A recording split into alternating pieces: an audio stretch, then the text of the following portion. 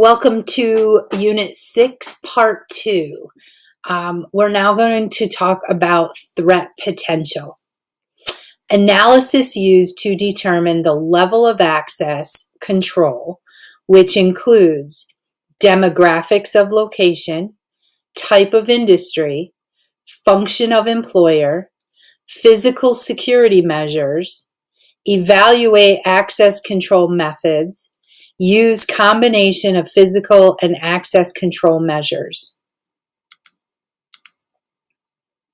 So this is just a little pictogram of all the different, not all of them, but many of the different industries that we have. And I'm not sure what all of these pictures are, but for example, you know, the shopping cart is obviously retail. And we talked about this back in the introduction video, all the different places and companies and facilities that have private security. And they're all very, very different from each other. Retail security. The threat potential to a retail store is going to be very different than the threat potential at, say, a bank. This little pictogram here is chemicals. So chemicals makes me think of industry, industrial, what threats face industries. You know, here we've got a train and a car and a plane, and so those are obviously transportation. There's different kinds of threats that they face that are not the same as the threats that retail and industrial sites face. A little bed here, that could be a hotel or a resort. The little heart monitor here, we have hospitals and healthcare facilities. So these are all just to get you thinking about the different types of threats that each of these may face. A thorough assessment of potential risks and/or hazards which could impact the security of the employees, assets, information, and physical facilities should be undertaken. This assessment is used to determine the level of access control necessary to adequately protect the facility. There are a number of factors to consider when determining the threat potential at any given area or location, and these include demographics of the area. So what are we talking about? Well, city versus rural. City versus rural. There's good and bad to both. We're not putting a value in saying that city is better or worse than the country, but each have their own unique characteristics that absolutely play a part in how well we can provide security. So, for example, a city is going to have a dense population, a lot of people. And the country is going to have sparse population, not a lot of people. And again, I'm going to wait until we talk in a Zoom meeting. I don't want to just give you the answers, but can you think about what is good and what is bad security-wise with city versus country, country versus city? And again, there's good and bad to both. So what are the risks and what are the benefits to being in the city? What are the risks and what are the benefits to being in the country from a security perspective? Think about that and see what answers you guys come up with. History, you know, part of demographics includes history of crime in the area. Then you have to look at, well, what kind of industry is it? Is it a government building? Is it retail? Is it manufacturing? Is it residential? Is it healthcare? So I just kind of talked about those. These are all very different from each other, and they all have different threats that they face.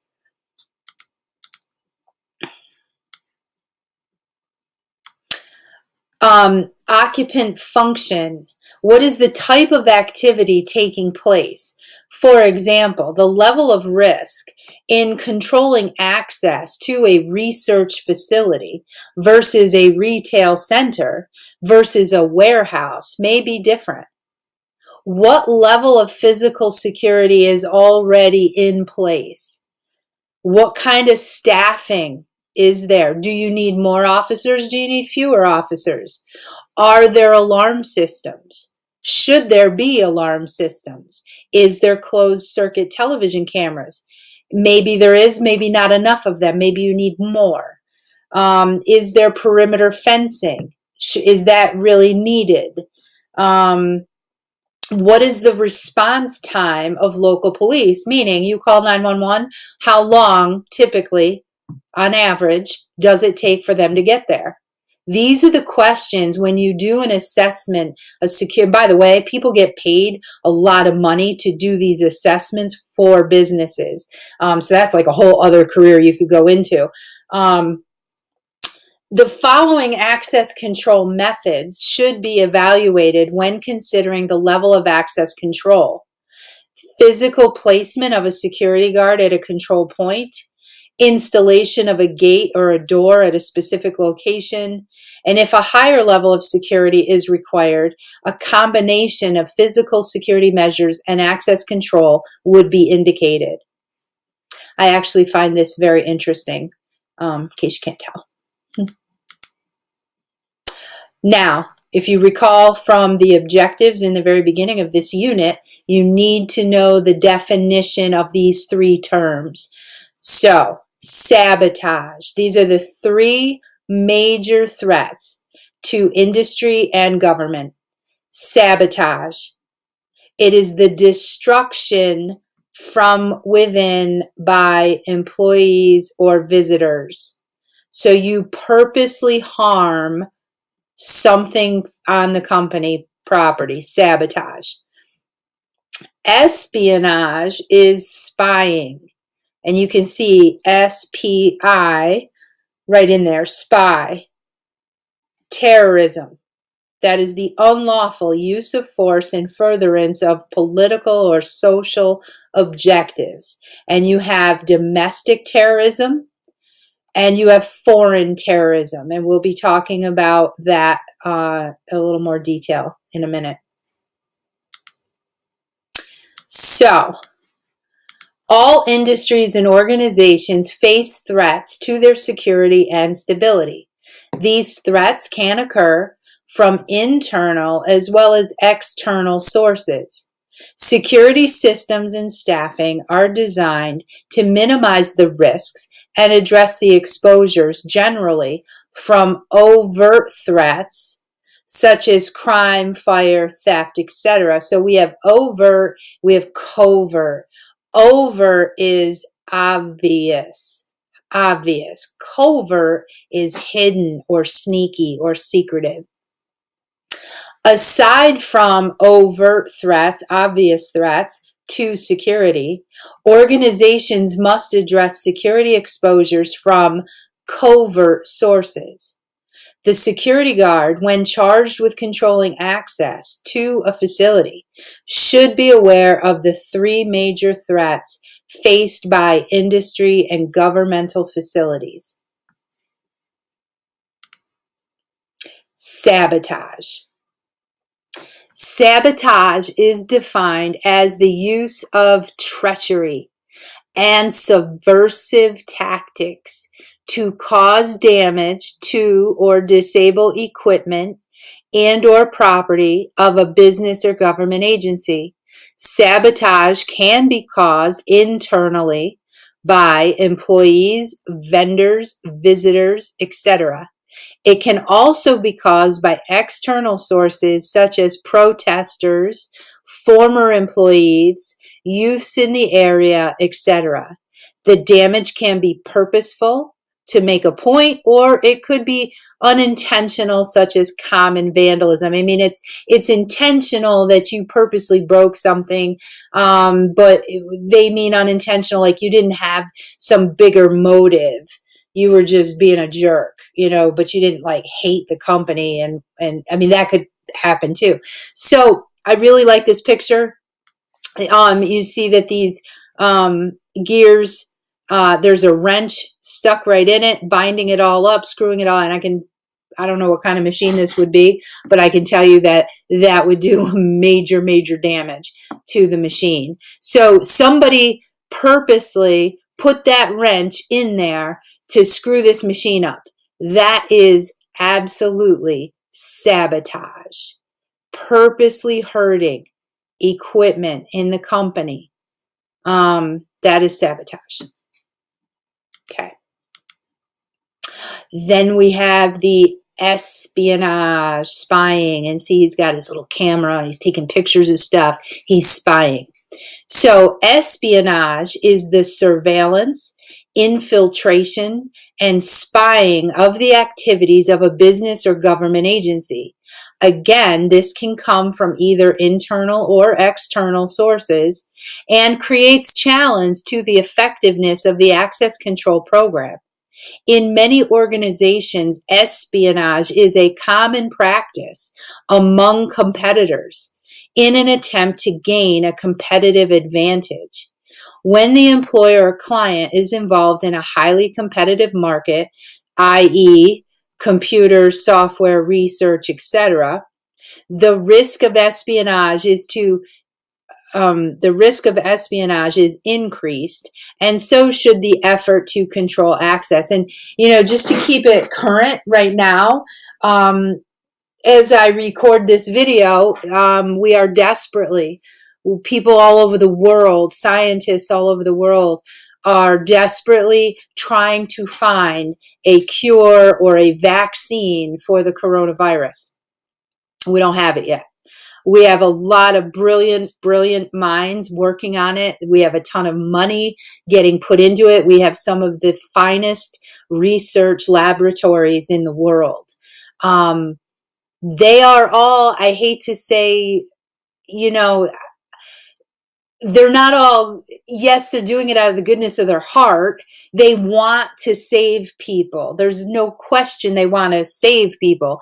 But you have to realize that whoever comes up with it first, they're the ones that are going to get all the attention, all the accolades, all the awards, because they're the ones. So these scientists in these laboratories, yes, they want to help people and they want to find that vaccine and find that cure, but they also want to be the first, because that's right. It is a competition. So just in that field alone, you can picture where, somebody gets wind. I don't have names of top research facilities off the top of my head, but let's just say, oh gosh, so many. There's so many coming to mind. But, just say somebody, Harvard Medical, somebody gets wind at Harvard Medical that somebody at John Hopkins University Hospital Research, they're close. They're super close. They're right there. Well, it's not a stretch in this field, in this world with espionage, for Harvard to send somebody over, see what they can see, find out what they can find out. That's the world we live in, unfortunately. And I'm just using those two medical facilities as an example. I'm not accusing Harvard of cheating or anything like that. Okay. All right. And then, of course, terrorism. I know that this is a word you have heard many, many times in your life already. So terrorism is the unlawful use of force against persons or property to intimidate or coerce a government, the civilian population, or any segment thereof in the furtherance of a political or social objective. And of course, there's the Twin Towers after the second plane hit.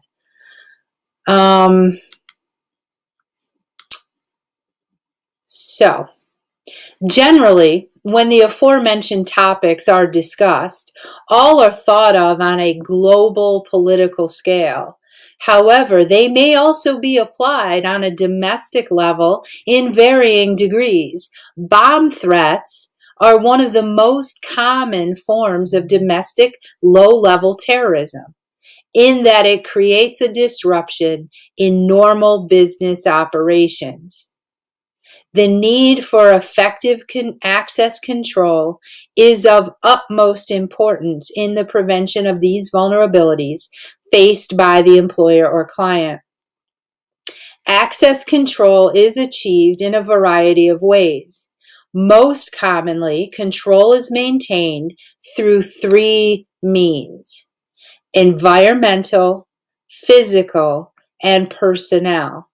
In many organizations, it takes a combination of one or more of these controls to be totally effective. So as I go on to the next slide, we're going to be talking about these three things quite a bit. But before we move on, I want to go back to this terrorism idea, and I just want to make sure that everybody's clear that a terrorist act and a terrorist threat does not always mean people die. They often do, which is why, you know, when you think about 9/11 and some of the other terrorist attacks, I mean, there's been hundreds and thousands of people killed. Horrible. But the actual definition of terrorism is right here where it says disrupts normal business operations. It creates mass panic and fear. So my point is, and they're using the bomb threat as an example, you can be charged with a terrorist act even if nobody dies. That's really important. If you do something like call in a bomb threat, and so the whole building is now panicked and the whole building has to evacuate and everybody is, you know, nobody's working, you've disrupted the workplace, that's a terrorist act. It may be low level, but it still falls under the definition of terrorism. So don't think that lots of people have to die in order for something to be called terrorism. That is not the case. Okay. So, types of access control. Environmental, which includes, or just as an example, landscaping and lighting. That's like what's in the environment. Physical security, which includes systems and building construction. And personnel, which is the security guard. So, let me make me a little smaller here. All right. Environmental access control.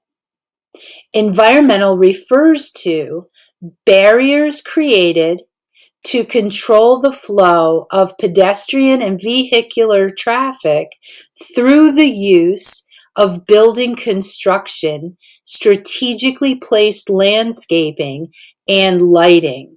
And I just thought that this was a great picture to show this. Now, I don't know if this is a resort or a hotel or even just a private residence, but you clearly see that they have used these small walls and shrubbery, landscaping, to guide the flow of where people are walking. You're not walking anywhere you want to go because you have these environmental barriers guiding you. So that is actually part of access control. And you know, they're talking about lighting. Here's the lighting. Like I said, I just think this is a great example, this picture, of showing how you can use those things to control access and where people go. Physical security. I'm just going to give you a hint and tell you physical means electronics. Because when you, let me just go back for a second. You may think of these things as physical, right? A wall is physical. Lights are physical. Yeah, in this context, they're environmental. They're in the environment. But physical security, I just usually think to myself, electronics. What are we talking about? It involves systems and tangible means of controlling access. These include such things as electronic card readers, which is what you see here, tamper-resistant locks, security doors, central station alarms, closed-circuit television, etc. Additionally, strategic placement of fences serves to create an outer perimeter to control access to the facility. And thirdly, we have personnel. Not personal, but personnel. That always means people, employees. Personnel, security guards, posted at entry points and at vulnerable areas with standing post orders and employer-client rules and regulations governing access and restrictions. Their central purpose is to identify those attempting to gain access and approve or deny access according to standing orders.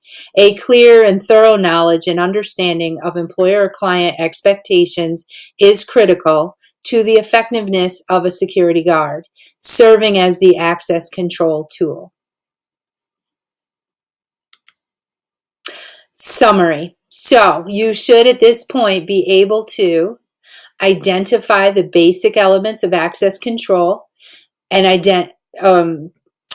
access control and identification to include visual recognition, written documentation, third-party authorization, and security escort. Define threat potential.